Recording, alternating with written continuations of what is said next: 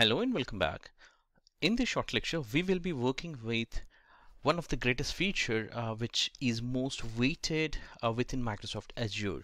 So if you are the Windows admin or Active Directory admin, you would love to work with your organization unit. For example, you see here I have a multiple OUs and the structure was very classically it was designed, and now you can work very similar kind of structure within Microsoft Azure. All these days when we try to compare what's the difference between your Windows Active Directory and Azure Active Directory, we used to say that hey, you don't have a organization unit kind of structure. That's the first word we used to say. Of course, we also talk about cloud native and the protocols that are supported completely different than Azure or the cloud native as well as the Windows environment. Now, either way, the one of the greatest feature which is very useful for the IT admins to manage their objects, especially for the user objects and the group objects, you have an option now within Microsoft Azure very similar to organization unit, that's called administrative unit. So again, they continued the similar naming format so that it's so easy for us.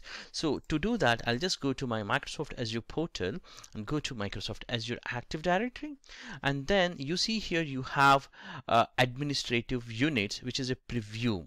So this is where you can create multiple units. Let's say the structure I want to create may be a country based like USA, and I can give here a meaningful description. For example, all user accounts from USA, and then click add. That would actually add the one of the similar to OU, or in other words, actually we call it here as the administrative units.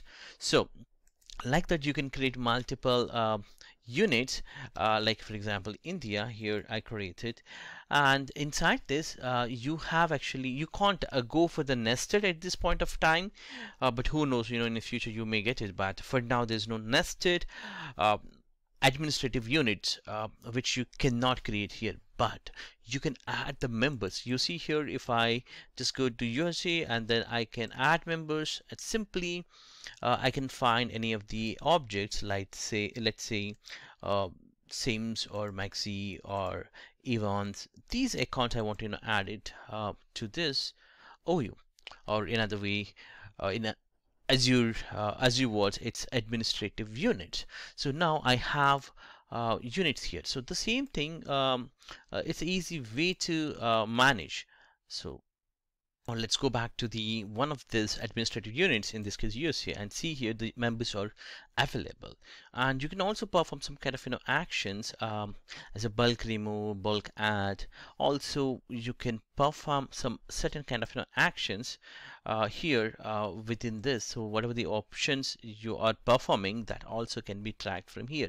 So these things you can definitely manage from your PowerShell as well as the CLI, and also from the GUI.